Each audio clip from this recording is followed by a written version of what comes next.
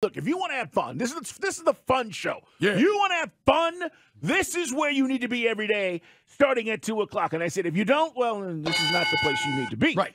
But, Mike, I got to be honest. As I'm sitting here, we were just talking about C.J. Stroud.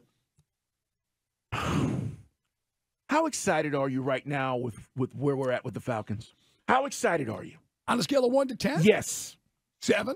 Okay. I mean, just because it was, maybe not, look, I said, once Hargrave was gone, can't cry about it. But that was a guy I thought was really going to be the dude. And we've kind of taken the approach of getting a bunch of dudes, which is great. We need more bodies on the defensive line. We've definitely addressed a need. No edge rusher really was that compelling. And maybe we can make one more move at a wide receiver. But, I mean, you checked all the boxes. It lacks a little sex appeal. Okay. How's that? And I agree with you. This is where I'm at because I'm out there watching C.J. Stroud throw, and I'm not indicating that I want Stroud. What I am telling you is, do you have that same excitement for our quarterback right now? Do you have that same excitement that you just expressed about the free agency moves about our quarterback? Now, if we were in this quarterback hunt, and apparently we're not. Nope. If we were, unless it's the greatest snow job of all time, well, and then guess what? They pulled the wool over our eyes. All right, but if we were, how much more excited would you be? Oh. And I'm sitting there and I'm watching Stroud throw, and I'm going, man, you know what? I mean, the last 3 years we've had top 10 picks, and we have decided to not go this route because Matt was here, and then Matt was here, and then leaving, and then we had the Mariota. For whatever reason, 3 years in a row we've had top 10 picks, and we've not decided to do that. This year, here we are again at 8. I know. And, most likely Anthony Richardson will be available unless somebody really is compelled to trade up there. I got to be honest with you. Never get me psyched. I got to be honest with you. He will give me just the rawness of what we might be getting. Yeah. And again, I don't know what the disconnect is with Ridder. He's a solid piece. I mean, I don't know. But you feel me on this. Yeah. No, and I like Ridder. Look, and all last summer, all I said is, Ridder wins a job, Ridder wins a job, Ridder wins a job. Be like Russell Westbrook, be like Dak Prescott, freed up the money. And now we're here again, and you're like, those guys are shiny. But Stroud went as far in his college career as Ridder did a semifinal game, although obviously Stroud took Georgia to the brink until the fourth quarter happened. Yeah, listen, though, Ohio State traditionally has been a better program than Cincinnati, right? This is the deal with Ridder. If you're going to say anything, you can say this young man helped build, 4 years of greatness for Cincinnati, who became a relevant program in college football and then did something no other program did in FBS, which was they get into the college football playoff.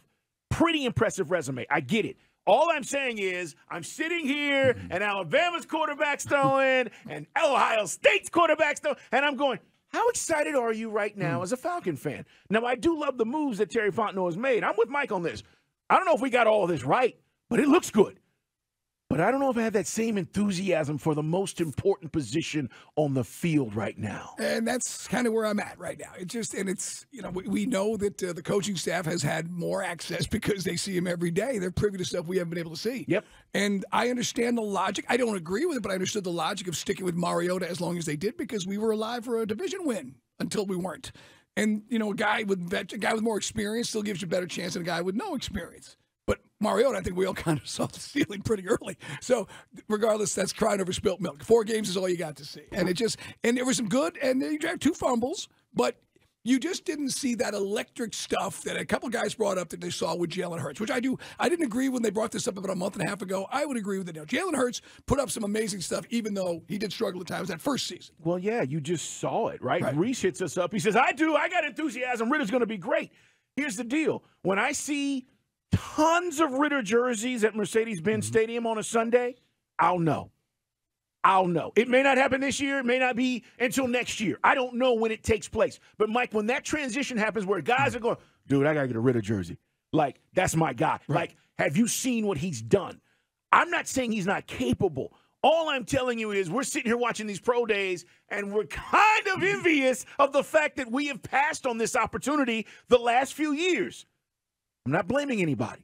Right. This is not Terry Fontenot's fault. I think his hands were tied, Mike, when he got here. I really do with the Matt Ryan situation. Right. Now, again, I've always felt like Ridder was sort of compelled by the coaching staff to not maybe run as much as he could have.